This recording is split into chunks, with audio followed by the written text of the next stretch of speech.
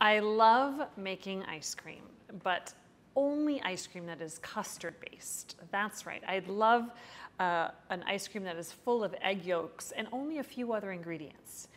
But recently I tried Van Leeuwen's Honeycomb Ice Cream and I became obsessed. So my mission was to find something that tasted similar. So I've taken my vanilla ice cream recipe and I've tweaked it just a little bit. So instead of a cup of sugar, I have a half a cup of sugar and a half a cup of honey sweetening this custard. The custard has chilled out and now I'm gonna put it into my handy dandy ice cream churner. I am gonna let this roll for about 20 to 25 minutes until it starts to thicken up.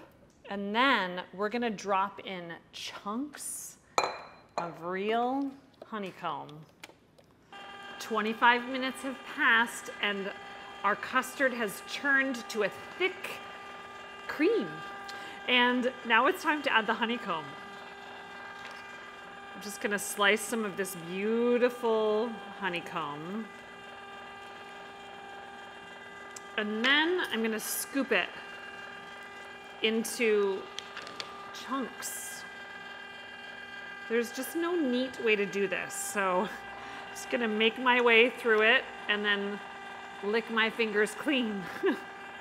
Wow.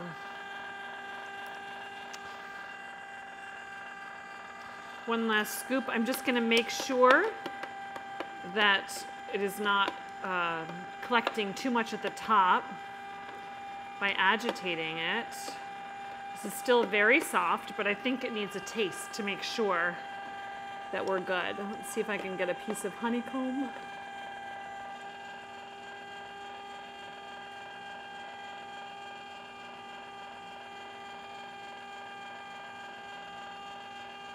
Oh my God. That is beyond flawless. That's the first time I've said that. That's incredible.